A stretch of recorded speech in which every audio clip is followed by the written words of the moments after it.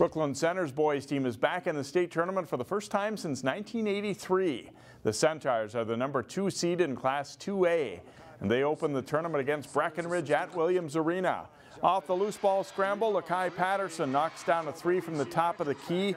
He has a great first half for BC. Patterson on the hesitation dribble. He scores 2 of his 17 first half points. Malik Harut nails a 3 over the Breckenridge zone to push Brooklyn Center's lead to 16-6. They lead throughout. Quentrell Douglas hits the step-back jumper from the top of the key as the Centaurs shoot the ball well early in this game. Breckenridge has a talented 6'8" junior in Noah Christensen, and he hits a long 3 here. He scores 18 total. Patterson buries another 3 as Brooklyn Center takes a 10-point lead into halftime. Patterson leads all scorers with 25 points in the game.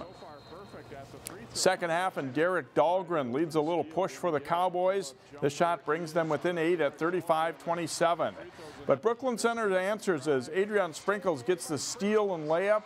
He scores 11 of his 16 points in the second half for the Centaurs. Sprinkles then on the break dishes to Amon Decker for 2. The Centaurs win it 63-48 to advance to Friday night semifinals against Caledonia.